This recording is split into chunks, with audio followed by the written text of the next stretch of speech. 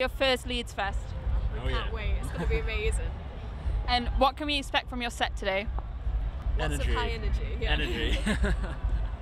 Plenty of energy. Yeah, and like, what have you been up to so far today? Because you're not on till later on the Energy Scene stage.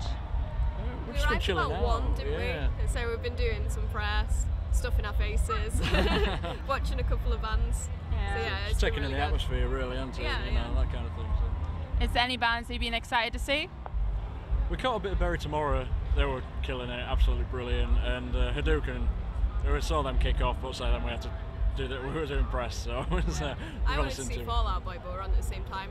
Yeah, it kind of failed. Yeah, maybe at Reading. And obviously you've just done Download and Bloodstock. I mean, how are they? Oh, they were amazing, yeah. Download was probably one of my best experiences, so I think this one's going to be on a par, definitely. Yeah. Did you get a big crowd at Download? Yeah, it was great. We played the Pepsi Max tent, and it was absolutely rammed, and we were on at 11 o'clock in the morning, and the night before it was Metallica, so we were like, not quite sure if everyone's going to be hungover. No, it went really well, and it was packed out, so. Good. And obviously you just brought out your first album, Tear Me Down. Well done on that one. I mean, has it went how you wanted it to? Yeah, definitely. I think, sorry, can't get a word in. We're really pleased with the reception, how people's taken it, the magazines and the reviews, and I think it's the best stuff we've written up to date. So.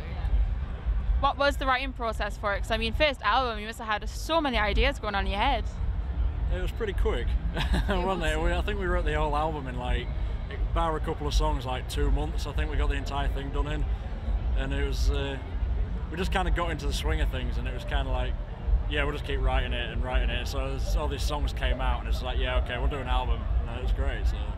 Good couple of months, I think, wasn't it? Yeah, I think it was, 2 months, and we'd written the whole lot. And we were like, is this a good thing or is this a bad thing? But it turns out, obviously a good thing. yeah, It's been a good thing so far, hasn't it? It's been brilliant. And you know, after Leeds, what's the plan? Well, Leeds and Reading, what's the plan for you?